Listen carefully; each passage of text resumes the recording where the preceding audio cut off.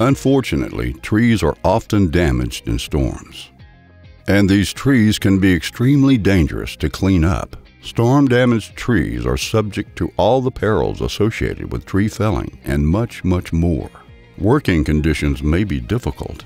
Downed trees may be entangled in other trees or tossed on buildings, vehicles, or wires.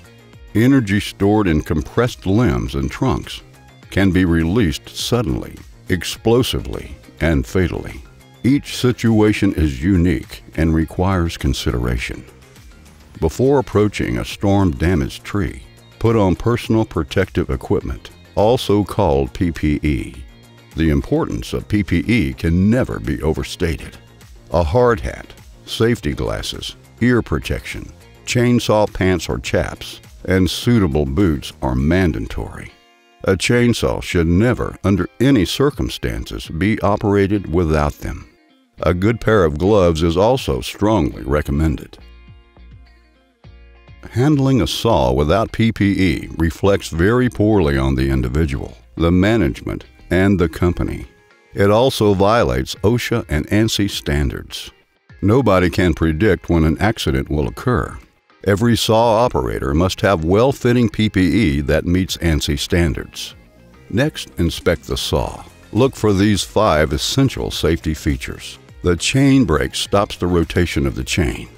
The chain brake can be activated by pushing the left wrist forward or by the inertial force generated by kickback. Kickback will trigger the chain brake. This can be tested by dropping the saw bar on a piece of wood from waist level. The force of the sudden stop should activate the chain brake.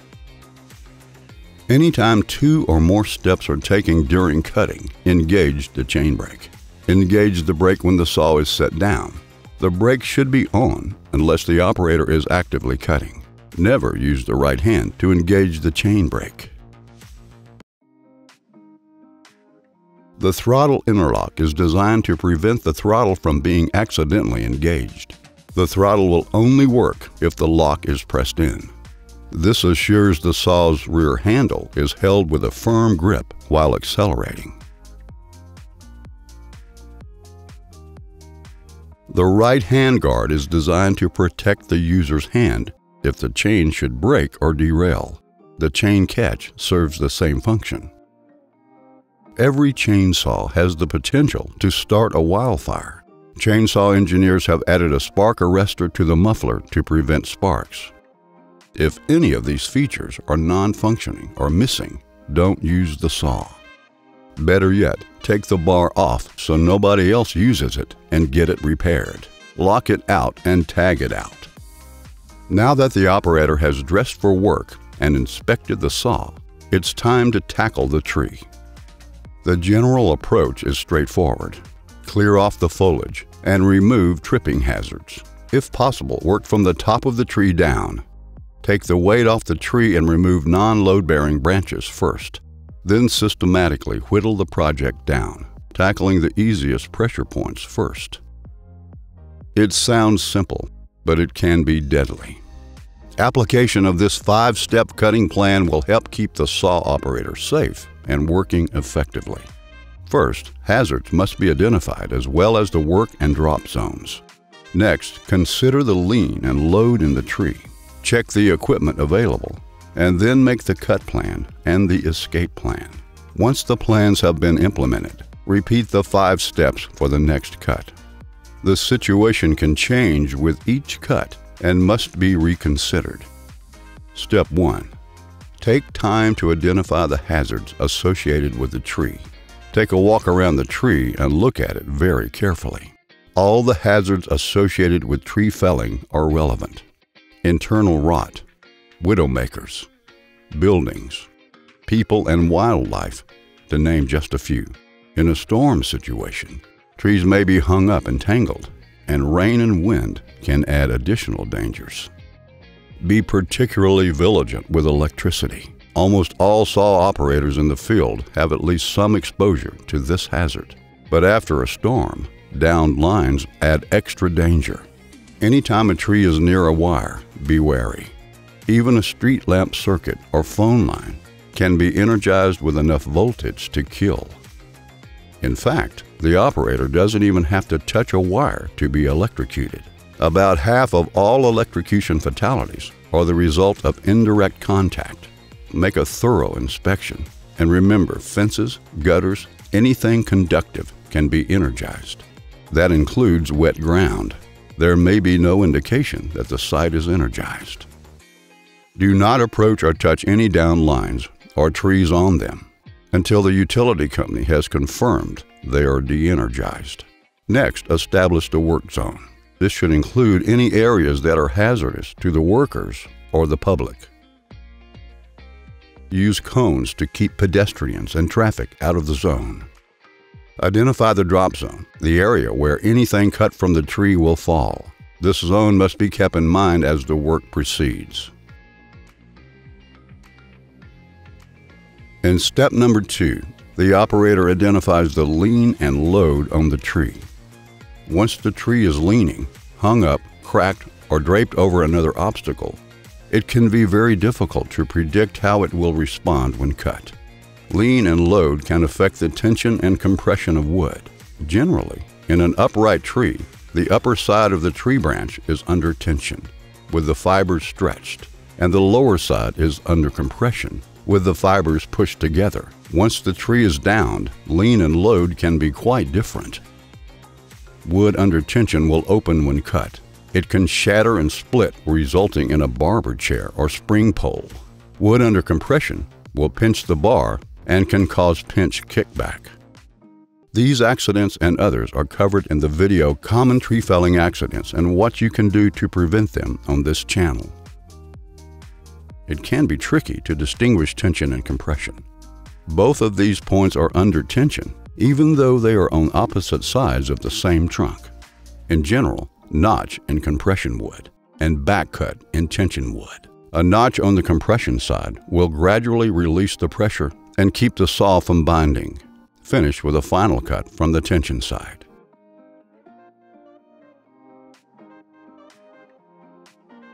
At this point, the operator has identified the hazards, work and drop zones, and lean and load. The operator has begun to formulate the cut plan and escape route. Now it's time to do step 3. Check the equipment. Ropes and mechanical advantage can be used to release cuts at a distance, greatly increasing safety. A throw line can be used to remove a widowmaker or place a rope in a tree. A wedge is essential. When properly placed, wedges can keep the tree from pinching the saw bar and help the tree fall in the direction of the notch cut. The more tools available, the more options available. Just as importantly, if the needed tool is not present, put the work site in a safe condition and go get what is needed. Step 4 is the cut plan and escape plan. At this stage in the 5-step plan, the operator has assessed the hazards presented by the tree and work site. The operator has given full consideration to lean and load of the tree and has the equipment needed. It is time to make the cut plan and escape plan. There are 3 cuts that are relatively simple to execute and yet can handle many situations presented by storm-damaged trees. These are the bore, the mismatch, and the controlled knee cut. A well-executed bore cut will allow the operator to move away from the tree as it shifts. More information about this cut is available in the other videos on this channel. The mismatched and controlled knee notch cuts can be released when the operator is at a safe distance using rope. These techniques can be essential when it is unclear how the tree will move or there's no safe escape route.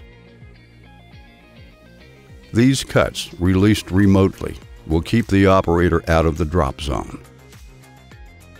To perform a mismatched cut, attach the pull line before cutting. The pull line should be attached on the side of the lowest cut.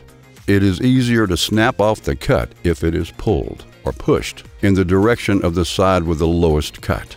This works well on small diameter trees. In a non-hazardous situation, the mismatched cut can be used to control when and where a piece falls. The operator can control the piece using both hands. The amount of overlap or bypass, along with the distance between the cuts, will vary with diameter and wood strength. The further the cuts are apart, the more holding power. The mismatch must be practiced in a safe and controlled setting before attempting to use it in the field. Typically, but not always, compression and tension fibers are on either the top or the bottom of a horizontal trunk or branch. The side cut of the mismatch allows the operator to cut the tension and compression fibers at the same time, reducing the chance of bar pinch from compression and the explosive release of tension. In a hazardous situation, use the pull rope to free the branch or trunk. The operator will be well away when the release occurs. The controlled knee cut is excellent for dealing with trees suspended on overhead obstacles, such as wires, a house, or in this case, a tree. The controlled knee cut makes smart use of notches. Notice the position of the notch. When the rope is pulled, the trunk will fold, pulling the tree away from the hang-up.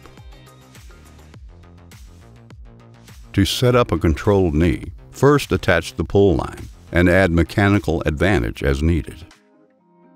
An open-faced notch is made. The hinge is set up with a bore cut. A release cut is made beneath the level of the hinge, bypassing the two kerfs. This will hold until the pull line is loaded. Wood strength and tree diameter will determine the distance between these two cuts and the amount of force needed to release them. If the tree is fixed at the base, make two notches, bores, and release cuts on opposite sides of the trunk. The top notch should be no higher than the shoulders. Then pull the line. The trunk will fold. The tree top will move down and may dislodge. If it doesn't dislodge the tree, move the line up the trunk and do it again. Each time, the tree will become more horizontal with each cut, walking away from the hang-up.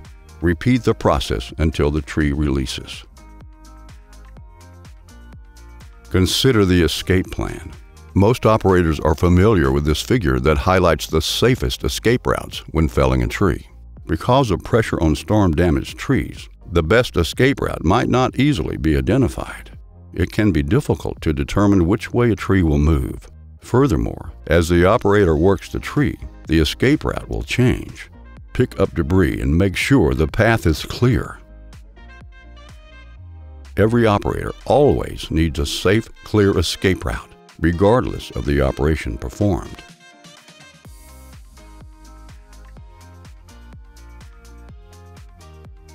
If there is no clear, safe escape path, use distance release techniques or tools.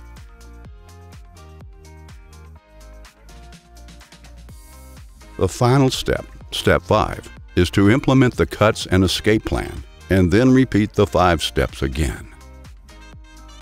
With every cut, the tension and compression in the wood can change. The lean and load can change. The drop zone may shift. Equipment needs may change. And another cut plan and escape route may be needed. Storm-damaged tree removal is extremely dangerous. When it is unclear how to proceed, leave the site in a safe condition and get help. Never tackle a job that exceeds your skill, knowledge, or equipment. Cut smart, cut safe.